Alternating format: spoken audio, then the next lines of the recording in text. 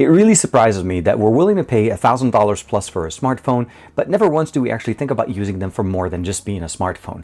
These are powerful mini computers that are sitting in our pockets. With the right accessory, can actually do so much more. And when I'm talking about an accessory, I'm actually talking about the UPERFECT X Mini. This is a mini laptop that enables us to actually utilize the built-in desktop modes to the smartphones that I just showed you to be able to not only charge the phone while you're using it, but also use it like a laptop.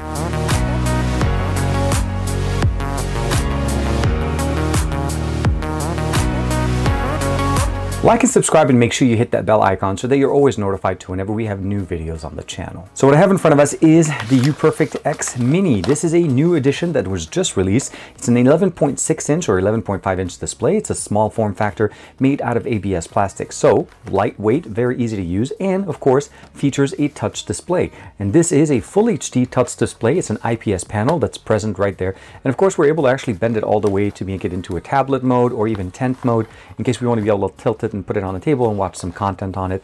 It really works very nicely. And as you can see right there, two hinges. We have an indicator for battery, for power, as well as one of the microphones, or actually the microphone on the actual unit itself. We have a shortcut key that's present here at the top, enabled by the function key, as well as the dual functionality, so function plus power, all of that. Space bar, nice travel keyboard that's present there, and of course we also have a trackpad that's present on the bottom. Now, one of the things that makes this very, very unique is the fact that this augments the ability of having something that we lost on our smartphones. That's the ability of using a microSD card to expand storage on our devices. On top of the fact that we don't also have a USB-A port, this is actually one of the two that we have on here. And of course, last but not least, is a headphone jack. This is something that is very unique, and of course, something that we lost quite a bit ago on most of our smartphones. When it comes down to sound, since we saw that that microphone was present on the front, we actually have two 1-watt speakers built into the bottom, closer to the trackpad at the front.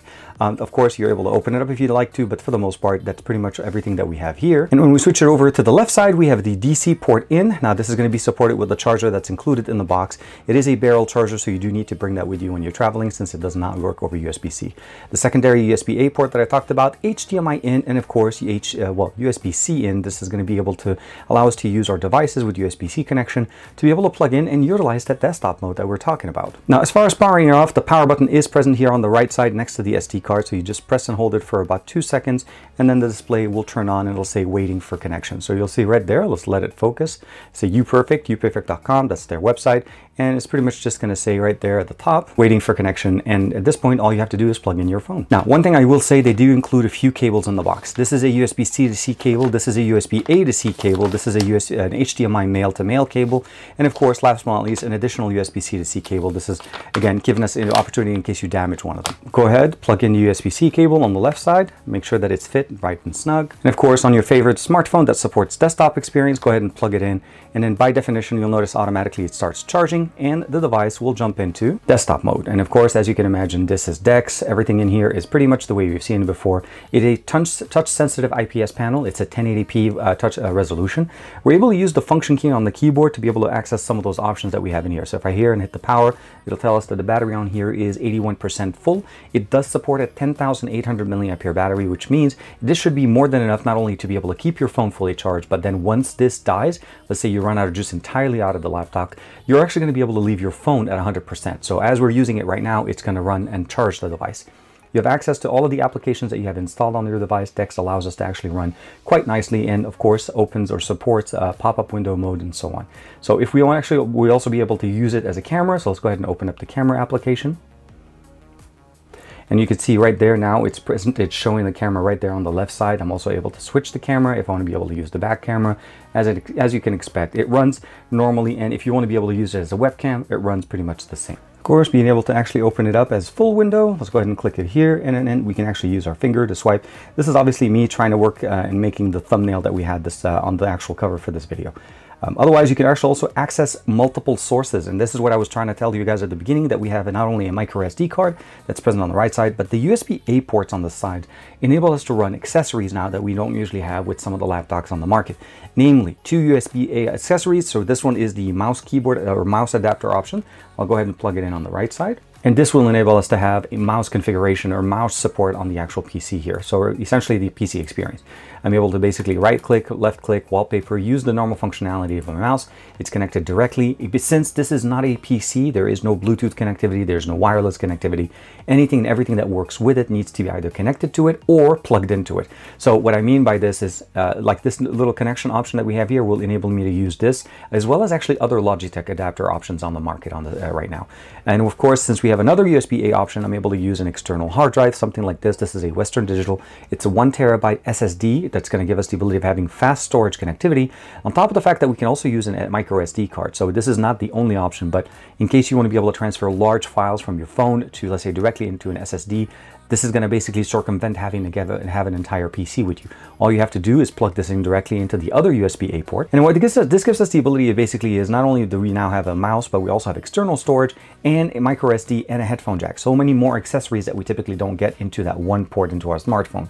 So the USB 1 this is going to be our microSD card that's present here. I can click on it, open it up, scroll through the ports. I can actually transfer content from my file, since my file explorer that I have here enables me to transfer between multiple systems. So here on the right side, I have the external, basically the SSD that I have in here, the Western Digital. On the left, I have the microSD card, all running through the system in here and directly transferring content from one to the other, circumventing it. But if, let's say, I want to be able to transfer content directly from my phone, I can go ahead and jump in here. This is my internal phone system, and I'm able to just basically transfer stuff directly over the system. Very functional, very powerful. I still have full touch configuration. And one of the other things that I really like about it is when we open up applications like this is the ability of actually using the Windows function key. So we can actually use some of the shortcuts that we have built in into, obviously, Dex. This is something that we've had before. If I do 3-finger gesture up, I'm able to open up the Recents app. This is something that's very nice. And of course, I'm also able to basically open up the Recents app here by just going straight into the button here. And that also opens up the same configuration that we've seen before. If you did not open them up directly in the desktop experience, it will restart the application. I'm gonna go ahead and interact with Instagram. It did actually relaunch Instagram for me. It did not just automatically open it up. Now, again, scrolling through, everything works the exact same way we want it. One thing I will say, Instagram does not resize entirely similarly. So if you go full screen, it is just a stretched version of your phone. And of course, everything else runs this way. Let's say I want to be able to open up, Twitter. I'll just start typing Twitter, and then I'll open it up in here. Twitter will open up on this side, let it finish loading up, and I'll go ahead and bring it up to the right. And right away, I have a split screen experience all running at the same time. I'm able to use my mouse on both screens, and they just run beautifully. For other devices like the OnePlus 10 Pro that does support a desktop experience, which is the standard Google or Android desktop experience, not a finished product, it does actually support right out of the box screen mirroring. Now, screen mirroring with mouse support, which also means that we also have access to touch sensitivity on this. And of course, if we tilt the phone and allow it to actually auto rotate, and what this enables us to do is actually watch content like Netflix in its landscape mode. Again, this is screen mirroring, so it's not using it through the desktop experience. It still works. You still have access to the mouse configuration. You're able to start, pause the content, watch it, listen to it on here. I did turn off the audio because I didn't want it to get any copyright issues. But overall, everything kind of like that you do on your phone runs the exact same way. So either be it a OnePlus device, a Samsung device, this is obviously the S22 Ultra. It works perfectly on it. Now this one's still running One UI 4.0, and what we have here on the Z Fold 4 is One UI 4.1. Of course, One UI 5.0 is not going to be an issue. Now, one thing I will probably say is once you launch it for the first time, it will ask you to what do you want to do if you have more than one file manager. For me, I like to use here File Explorer, and this gives me the ability of opening it up. I can open up the experience here, and you'll notice I have both the USB drive as well as my internal drive, as I don't have the actual drive, the hard drive connected at this point. And as soon as I plug it in, I'll give it a second, and it should be able to load up here. It'll give me the same configuration. I'll click it, I'll say always, and at that point, I'll be able to configure it and use it using the same system in here and be able to open it up and access the files in here. Again, transferring files between one system to the other is not going to be a problem. And you can also use your fingers, you can use your mouse, use it in the entire experience. And when you're done closing this entire experience and you're plugging out your phone, you have a fully charged battery on your phone because you leverage the 10,000 milliampere battery that you had in the phone, well, in the actual lapdock itself to charge up your accessories. As far as compatibility and what you're getting here is you're getting a small form factor lapdock. And what I mean is there's no processor, there's no GPU. Everything that you're doing is literally running off your phone. You're using your processor, your own, obviously GPU, RAM, everything that you normally would run on the phone, except now you're using a bigger interface. And the benefit of here is two things. A, you don't have to keep holding your phone while you're using it. B, you're charging it while you're using it, and you're using it from more than you typically would have used it.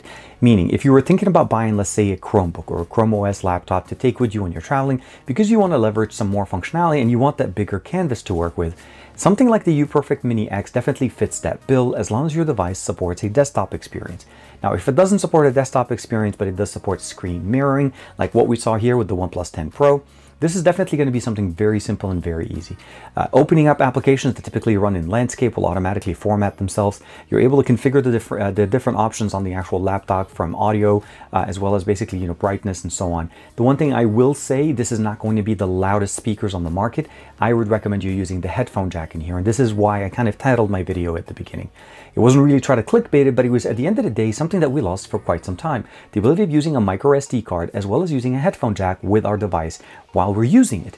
This is the way to do it, because not only do I have the ability of, let's say I fill up the storage, I have the 128 or something like that.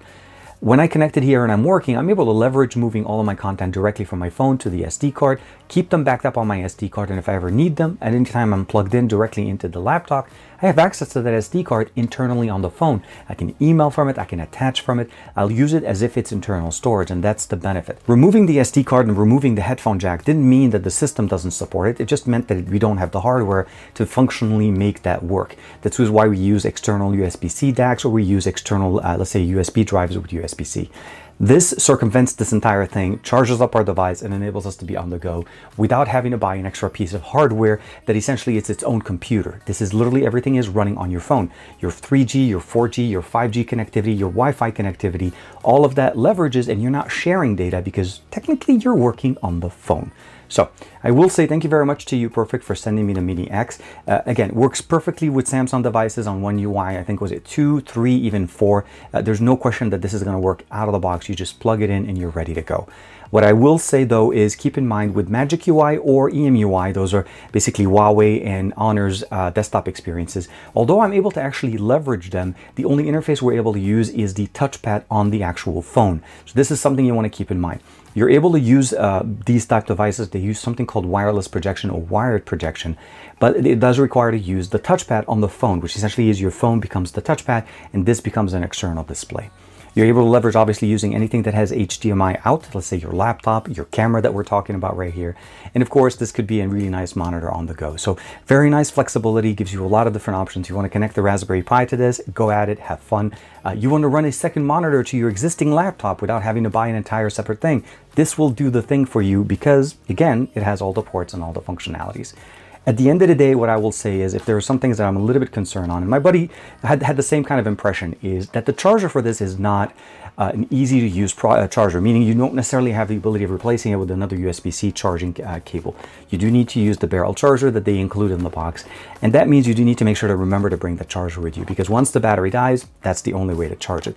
But this should take you a really long time. If your phone is fully charged, it'll keep your phone running, and of course at the end, you unplug, you're ready to go, and you're running with a full battery. There's really not much to kind of go against here. So I like the format. It's running for about $299 right now on their website, so something to keep in mind. And they have a coupon in there. I'll give you guys some information about that as well, to be able to save yourself some money on that one as well.